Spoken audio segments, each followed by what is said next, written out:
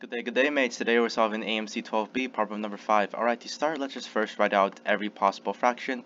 So we're just bashing it out. This won't really take that long. And yeah, so just keep on bashing it out.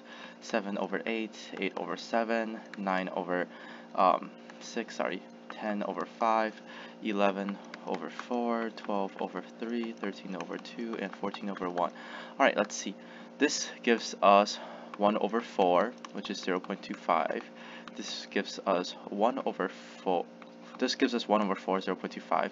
Sorry about that. This gives us 0.5. This gives us 2 over 3. This gives us 3 over 2, so 1.5. That's an integer. That's 2. That's 2.75. So we could potentially use that later. This gives us 4, an integer. This gives us 6.5, and that's 14, an integer. Alright, so how many integers do we have? We have 2, 4, and 14, which are integers. And we could use our 0.5, our 1.5, and 6.5 to make whole numbers.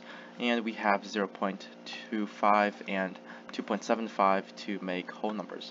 Alright, now let's just see how many different integers we can make. So we could add 2 plus 2, 2 plus 4, and 2 plus 14.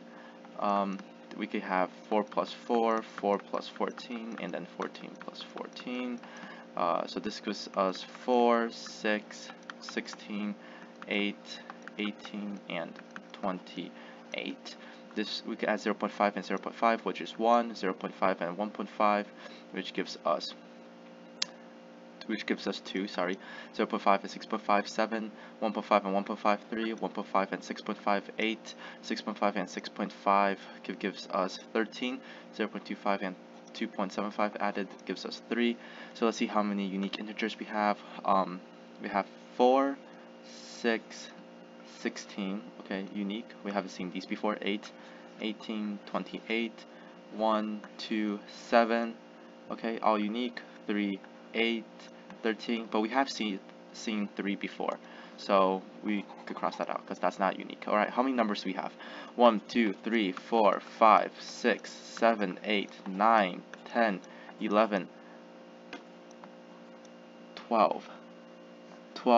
Oh, sorry about that. We have seen 8 and 8 here, so 1 is gone because we are looking for unique integers only. So that brings us to 11 actually, or answer choice C.